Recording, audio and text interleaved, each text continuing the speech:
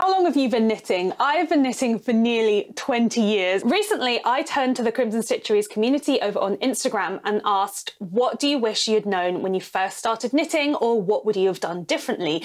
The advice that I got was absolutely amazing. I've collected that advice into 20 tips for beginner knitters. So whether you are a brand new knitter, or maybe you've been knitting for a while like me, grab a project or maybe a notebook and pen. There is some absolutely amazing advice here about not just becoming a better knitter, but also developing your craft, growing and learning as you do it.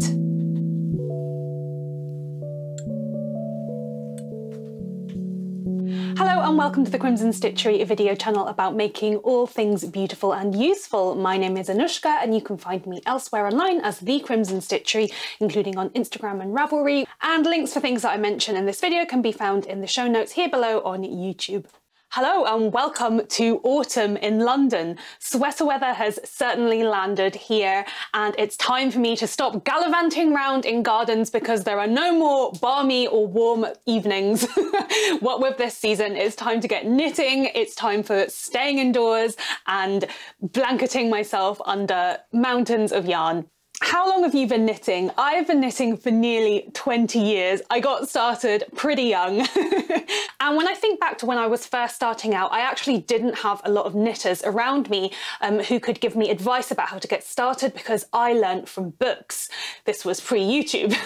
One of the most wonderful things about knitting today is that there is this amazing online community there ready to give advice, share tips and commiserate together over our mistakes, because let me tell you, after nearly 20 years of knitting, I have made a lot of mistakes. Recently, I turned to the Crimson Stitchery's community over on Instagram and asked, what do you wish you'd known when you first started knitting, or what would you have done differently? The advice that I got was absolutely amazing and I definitely agreed with all of it and more. I've collected that advice into 20 tips for beginner knitters. But just before I get started, this video is coming to you courtesy of all of my lovely and wonderful supporters over on Patreon, who are keeping the Crimson Stitchery going through monthly membership subscriptions in exchange for a little bit of extra content, glimpses behind the scenes, and most importantly, access to my community Discord server where you can share projects, get advice, chat about pretty much anything you want, and just generally meet other really lovely people. I love running the Crimson Stitchery and it doesn't come without costs. The income from subscriptions over on Patreon allow me to cover the ongoing costs of running the Crimson Stitchery, such as software, hosting, equipment, and so on and so forth, as well as contribute towards the time that I spend running it. I really can't stress enough that I couldn't do it without you guys, so thank you so much for being there. If you enjoy the Crimson Stitchery and would like to get involved a little bit further, do head over to patreon.com/The Crimson Stitchery to check out all of the different tier benefits and select the right one for you. With all of that said, get something to drink. I am on my about a millionth cup of tea because I am a British person. And it's time to put that down and talk about 20 top tips for beginner knitters. As I said, these have been crowdsourced from the community. Now, some of the advice is quite specific to technical things to do with, knitting techniques, to do with yarn and equipment, but a lot of the advice is actually a lot more generalist, and it's more about attitudes and approaches to learning how to knit, to becoming, hopefully, a lifelong knitter, like presumably many of us are going to be. Okay, let's get to the tips. Tip number one is to just have a go. Just get started with whatever yarn or needles that you have. Kylie Makes Art highlights, you don't have to have expensive yarn and equipment in order to get knitting. Now, this is something that I think is really important to bring up right at the top, because especially when you're first starting out, the amount of options out there can feel really overwhelming. And especially if you look at what people are talking about on social media, a lot of the times it can be like really high-end, luxurious yarns for one reason or another. Maybe it's expensive because it's an artisanal product, it's been hand dyed, there's loads of labor that's gone on into it. it. Maybe it's some kind of specialist fiber. You know, that's all very well and good, but I think if you are just starting out, then definitely don't feel like you have to spend loads of money in order to participate in this craft. As you get into it more and more and more, you will learn more about the options available to you, and you will slowly be able to figure out what exactly is suitable. At the beginning, I would argue that simplicity is best. And if you ever have that feeling that, oh my goodness, like this is a really, you know, bougie hobby, everybody here is like really affluent and you've got to be really affluent in order to become a knitter, then, you know, just, you know, take a breath, take a step away. Don't worry about that at all. Believe you me, all the expensive yarns in the world may come later or they may not. It doesn't matter. You can just get going with what you have, even if it is just literally what has been lying around at home, which is what happened to me. I started knitting with my grandmother's old knitting needles from the 1970s and a scrap of yarn, because my grandmother is one of those people that likes to start things and doesn't finish them. So there's kind of like materials and tools for most things lying around the house, right? You can just start with what you have, even if, especially if it costs you £0. Tip number 2 is to enjoy the ride. Nia Lamod replied to the question, what do you wish you'd known when you first started knitting? It's that knitting takes a lot of patience and repetition. Also, there's just so much out there to learn. You know, I think especially when you first begin, it can feel like everything that you're doing is really slow and you're like, oh, when am I going to get better at this? When am I going to get to like the juicy stuff, the more exciting projects, the more complicated stitches and techniques? Just don't worry. Just enjoy the ride and, you know, just keep focusing on one thing at a time, because there's really no rush. I think when you're learning how to knit, so much depends on muscle memory and you just need that repetition in order to build it up. So just enjoy yourself and see it as an ongoing process, or as we say in art school, your practice, your lifelong practice of learning how to knit. Tip number 3 is to invest in tools. And I'm highlighting tools right at the start as opposed to maybe investing in materials, because there are so many idioms in the English language which surround craftsmanship and tools, like, you know, measure twice, cut once, and a bad workman blames his tools.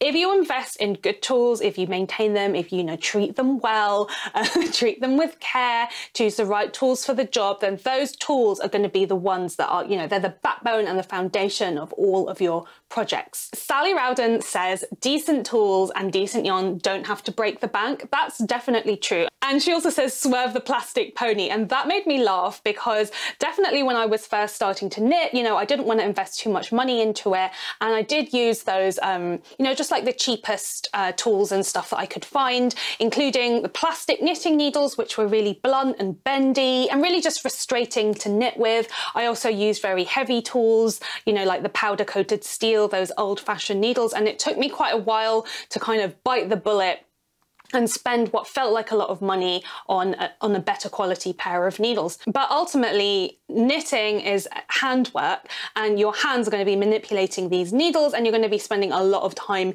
using them. So if you have better quality tools, especially more ergonomic ones, especially if you make choices about the materials, you're going to be saving yourself on the actual wear and tear of your body parts.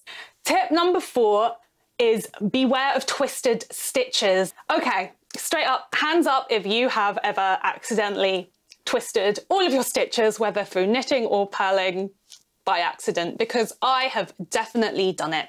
I've also witnessed people doing it. I remember being in a workplace where, you know, it was just like a time and a place where a bunch of people just decided to start to learn to knit. One woman in particular didn't want any advice from anybody. She just, you know, she just had her own way of doing it. And when I watched her purl, I could tell that every single one of her purl stitches was twisted. And I was trying to kind of politely inquire, you know, oh, where did you learn that purl technique? I've not seen that before. You know, I was trying to be polite.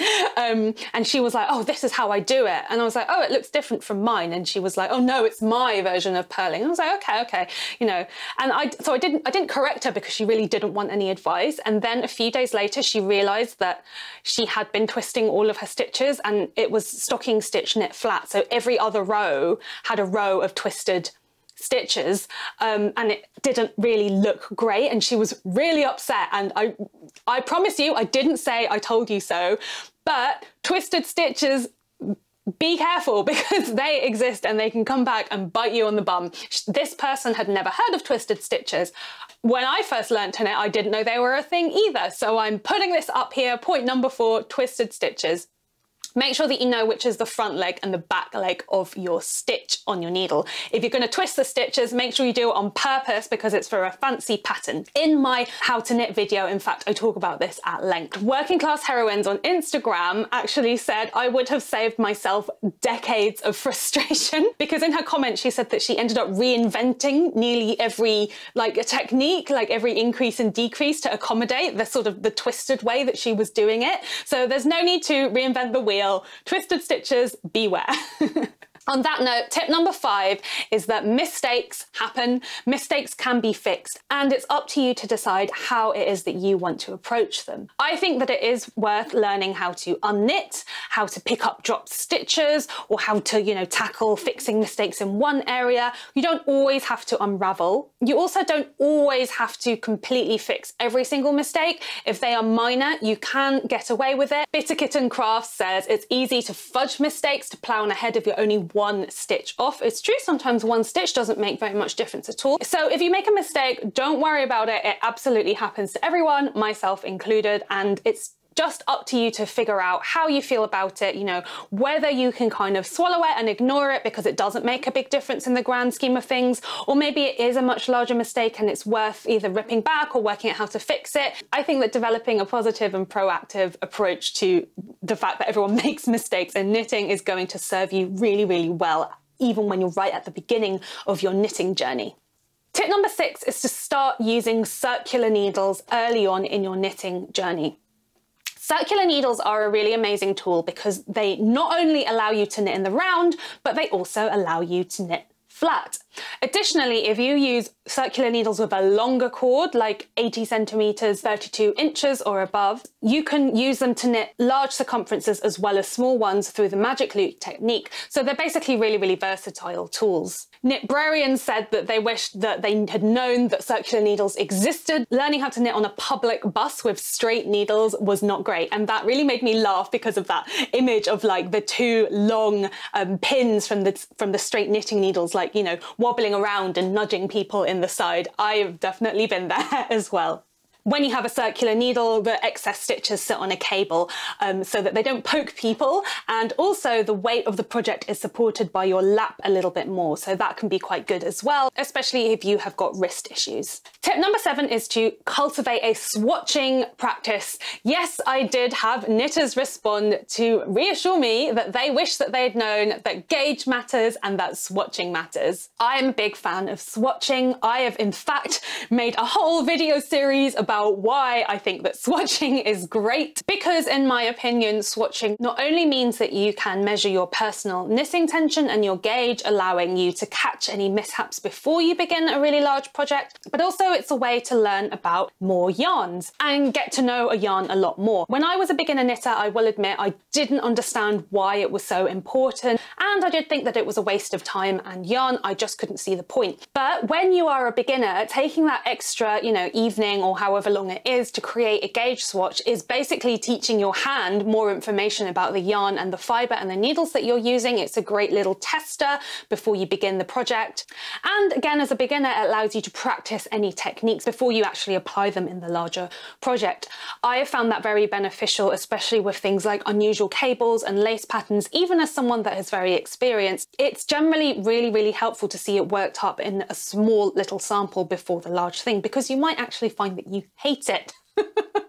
And it will save you a lot of tears if you've just practiced on a small little sample, as opposed to leaping in to the deep end with that big project. Tip number 8 is to keep notes on fibre and yarn properties and behaviour, and start doing this as a beginner knitter and do continue doing this throughout. If you like, I do have a video about how I organise my yarn labels and how I organise my notes about yarns. This was probably the most significant area in my little Instagram Q&A. I had so many people reply with similar aspects, wishing that they had known more about different fibres.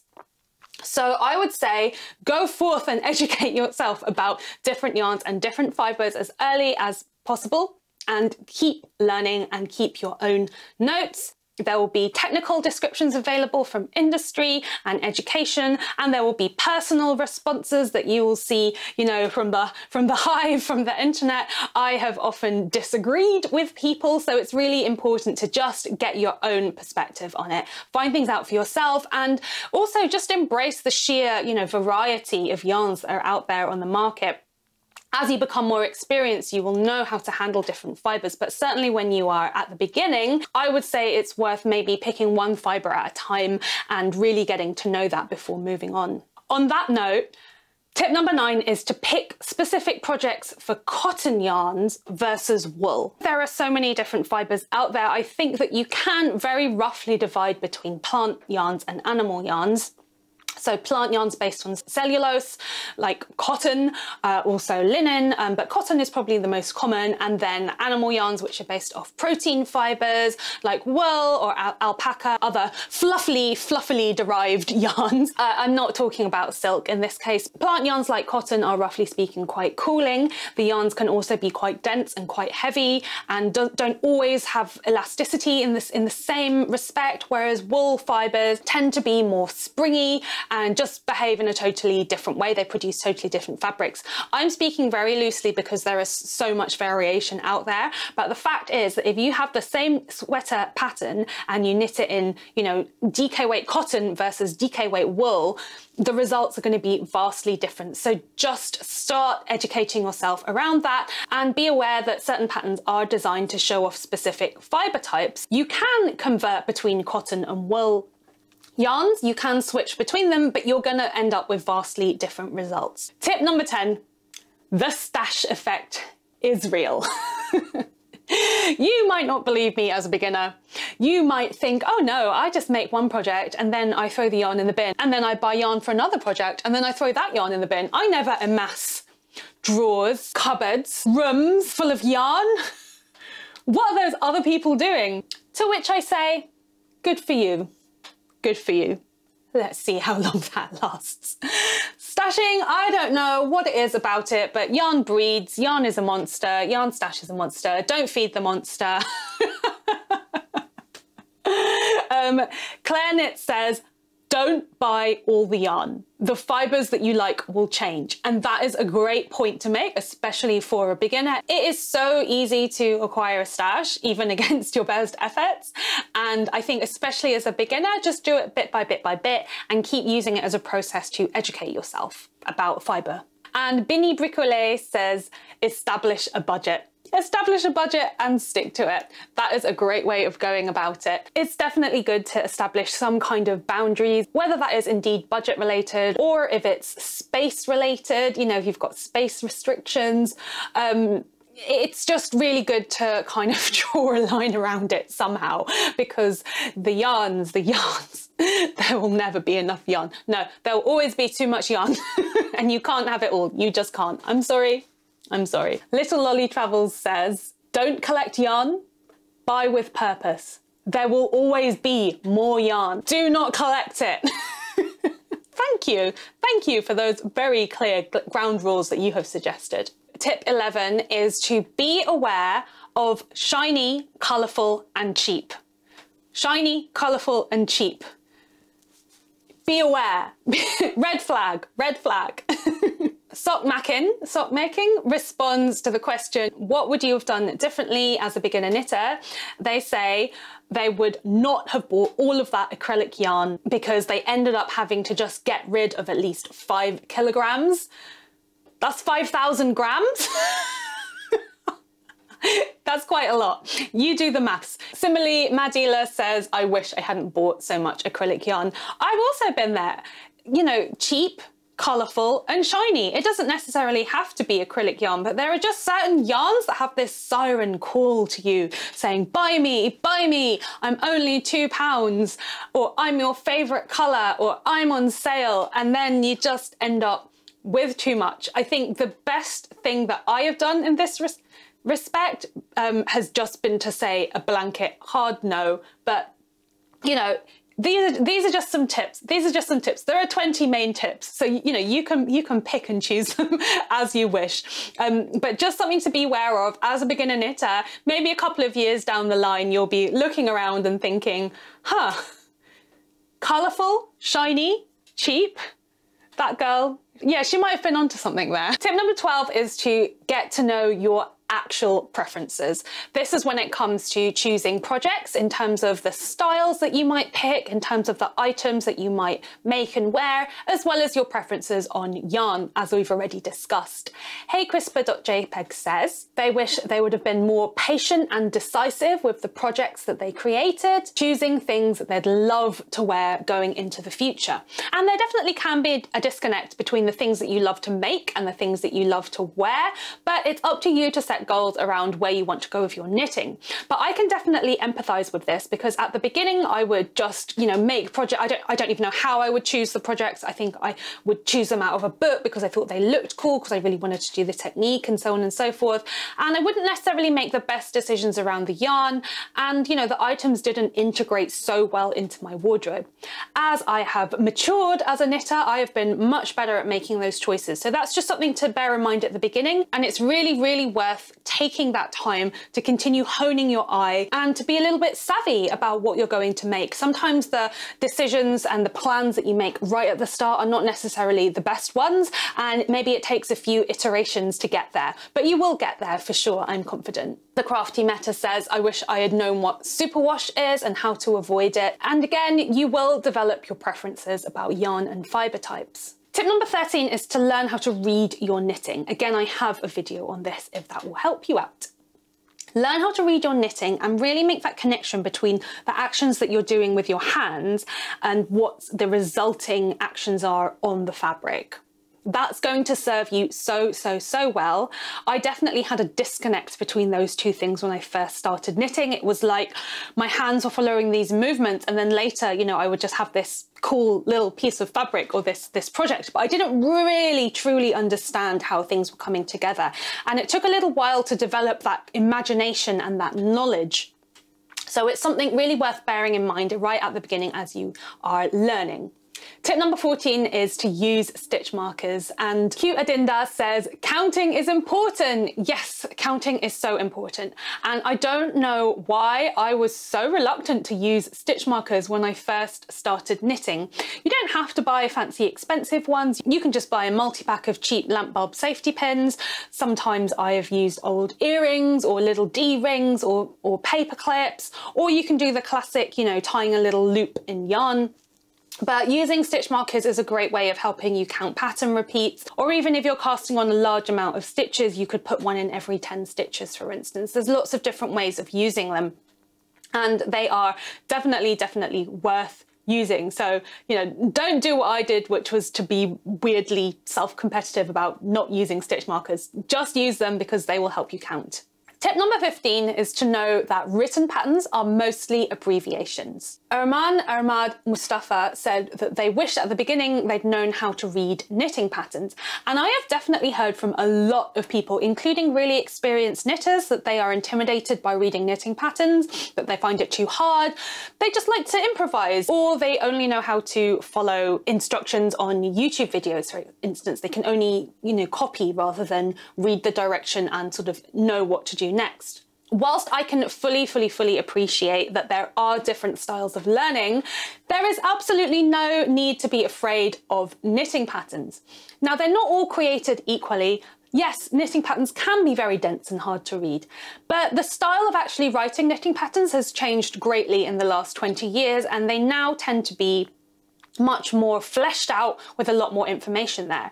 It's definitely worth getting to know your design house or your knitting pattern designer or writer. Every design house or publishing company will have their own house style of writing knitting patterns, and as you become more experienced, you'll start to pick up on this, and you'll also work out whose style of pattern writing you really gel with and that you like, and whose that you just don't really get on with that well.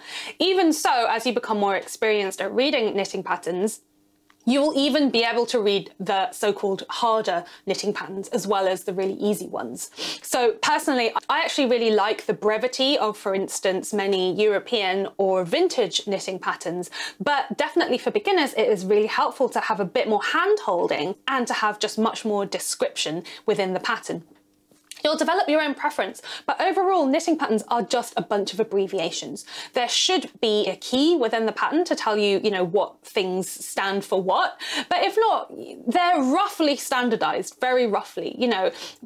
People generally tend to use the most common abbreviations in their patterns. They rarely reinvent the wheel because there's just no need to at this point, really, unless you're completely inventing a new technique. So do an internet search. There is so much help out there available, and please don't feel intimidated because it really is abbreviations. It's rarely even annoying things like acronyms. Yes, there is jargon. Of course, there's going to be some jargon. It's a technical form of language. So there are going to be terms used that are very specific to knitting. But again, there is so much help and advice out there. I know that you will be able to find the answer to your question. And if you really need help, there's always, the help and advice forums on Ravelry, for instance, where you can ask. Tip number 6 is to take regular breaks. And Cute Adinda says, know when to stop when you're tired. That was such a great tip. Thank you. Definitely when you're a beginner, it's very easy to get sucked in and just to knit and knit and knit and knit and knit without stopping. Hands up if you've been there. It's really, really important to take breaks. I know that this is the kind of annoying thing that anybody and everybody will say, whatever activity you're doing, but it's especially important when you're knitting because knitting is actually a physical activity like most crafts. And especially when you're getting really absorbed into a pattern, it's very easy to get into positions of bad posture where you're hunched over or you're stooping over, and you can develop tension in your neck muscles, neck and shoulders. You can develop things like carpal tunnel syndrome or tendonitis if you're not careful. There's all kinds of bugbears out there, and yes, I have suffered from all of those. There's actually a really amazing person called the Knitting PT, the Knitting Physiotherapist, and she posts on Instagram and I believe on YouTube as well about different kind of stretches that you can do, and she is a qualified PT, so that's absolutely amazing. But even so, it's good to take regular breaks anyway, just to be able to rest, recuperate, and get a little bit of perspective from your project. Because when you step back and pause and look at it again, you will actually notice different things. So especially if you're learning, take lots of breaks so that you can utilize that perspective as a way to actually enhance and improve upon your knitting whilst you're doing it. Tip number 17 is to finish pieces properly, especially if they are seamed pieces in any way. And this tip was suggested by lovely Whitney, who's Knitted by Whitney. And she says that on her second only knitting project, she didn't know how to secure her bind off and her, her loose strand of yarn properly. And the whole piece unraveled, which obviously, I would be so gutted if my finished project had unraveled. So thank you for sharing that, Whitney.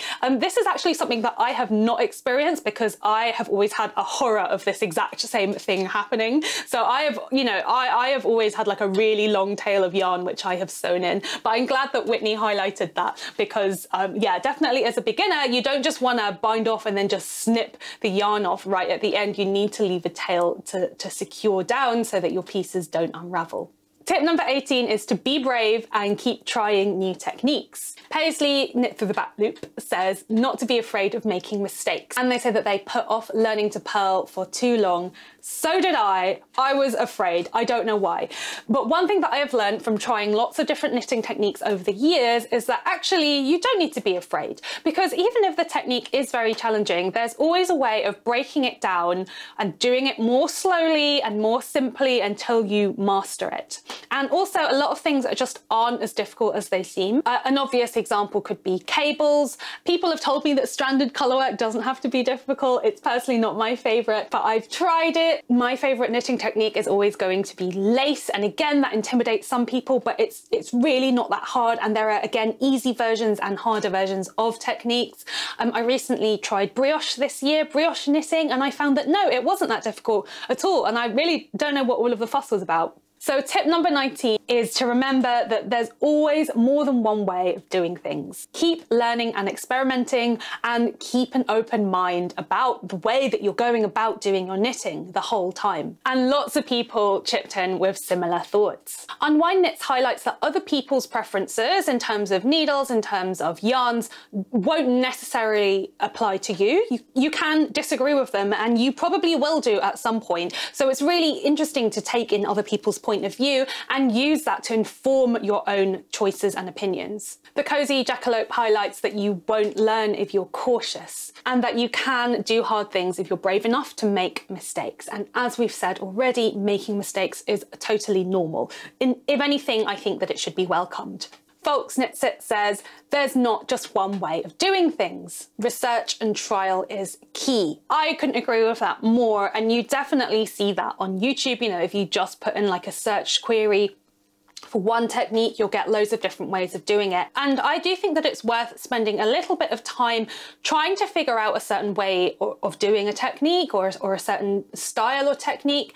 I think it's worth, you know, giving it a chance first, not just dismissing it straight away, but also accepting that if you don't like it, you don't like it, and that's fine.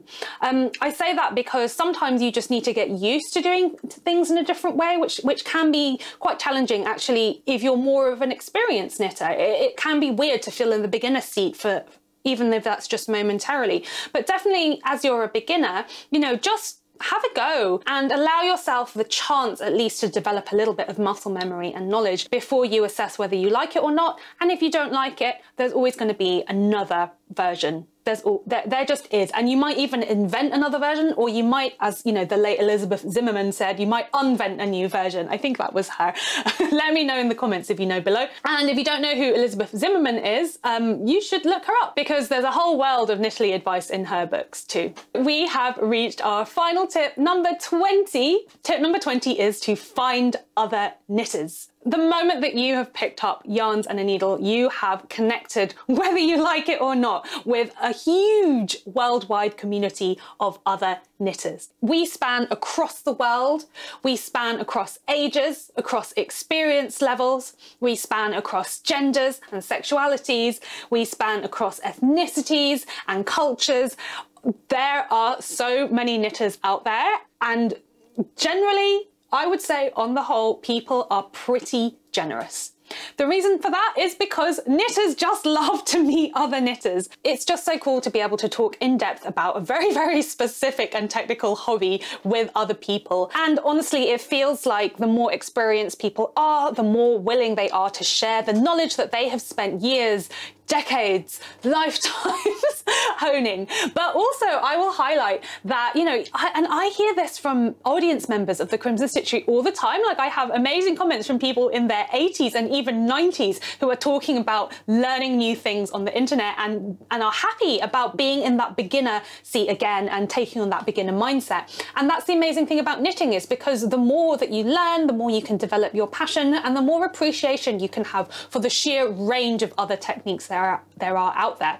So where can you meet other knitters? Avian Rose says that it's really worth meeting other knitters to show you how to do things, because learning from videos can be really hard. And I can definitely sympathise with that.